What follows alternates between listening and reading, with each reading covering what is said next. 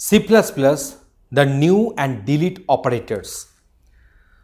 There is the following generic syntax to use new operator to allocate memory dynamically for any data type. So let us suppose we are going to define one new variable, and that variable should be allocated by some new address.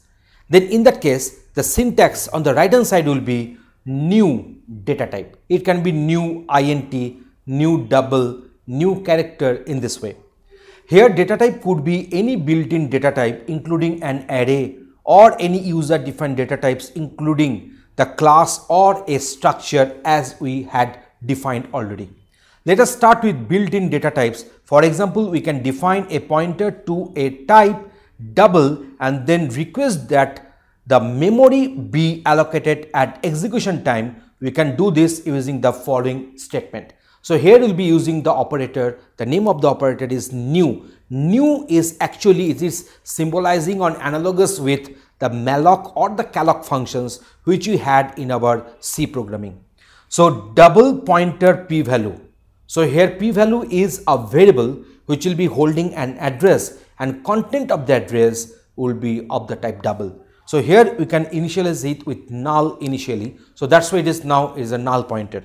So now p value is equal to new double. So our memory space will be allocated for a double. So for the double, to hold the double data, a memory space will get allocated and its starting address of that memory block will be allocated to the variable that is p value. So here we have used this keyword, that is the operator that is new.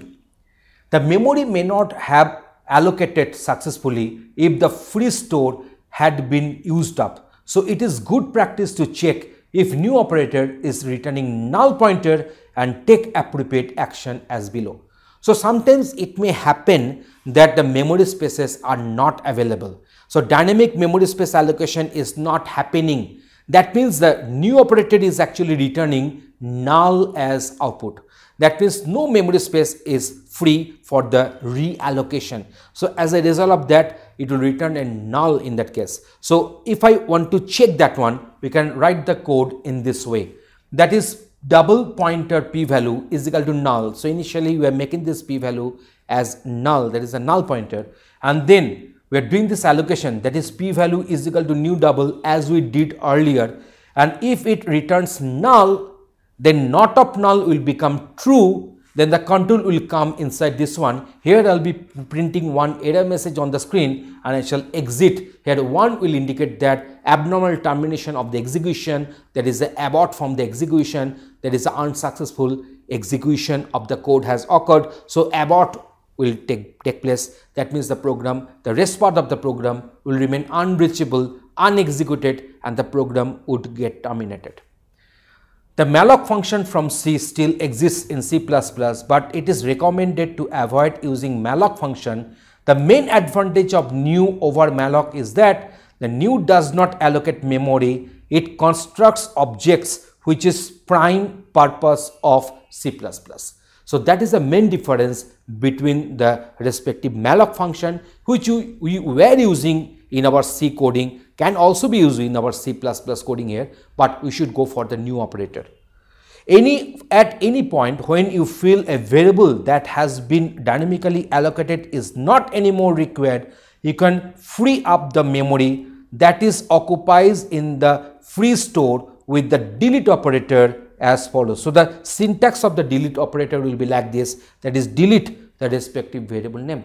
So whenever you find that this dynamic memory space allocated variable is not required, that dynamic memory space is not required because that is of no use in the successive part of my execution and coding, in that case we can release that one so that it can be reused for other allocations in future.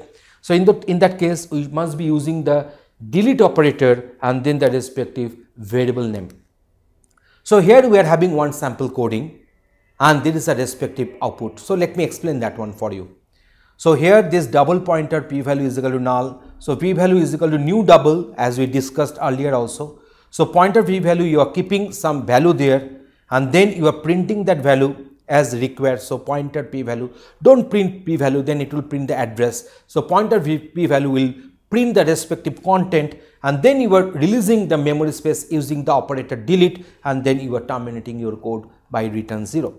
So output of the program will be the value of the p-value will be this, that is 29495, and that was the value which we put here. So in this way, we have discussed how this new and delete operators can be used in case of dynamic memory space allocation in C++ coding. Thanks for watching this video.